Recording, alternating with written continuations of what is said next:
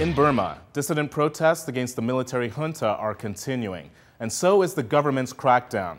But what role does China play in influencing the military regime? The Real News speaks with former BBC editor and Burma specialist Larry Jagan. The Burmese are incredibly chauvinistic and xenophobic. General Tan Shui and the senior members of the military do not bow to anybody. Now, China is their most important ally, there's no question about that. China is a country to whom they will listen. But what we've been seeing in the last year or two is that China has become worried about the long-term stability of the military regime, that they have been trying to convince the regime to move forward on the national reconciliation policy.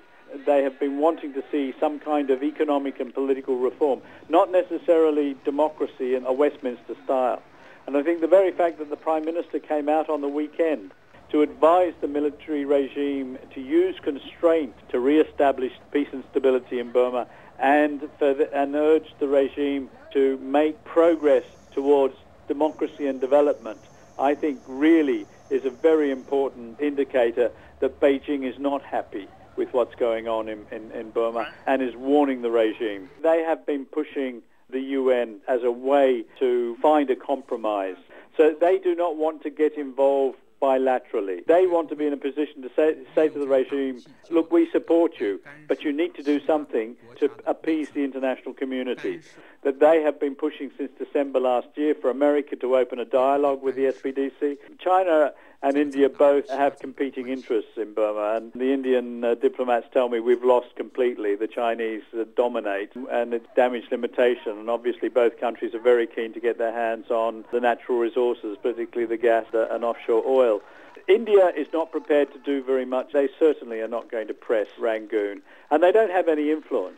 The Chinese are the only ones who have some influence, and the Chinese always say to me, you exaggerate our influence. You think the regime does what we want. That's not the case. But we have more influence than anyone else, but they still ignore us when it suits them. So I think there is a limit to how far China is going to go to push the regime.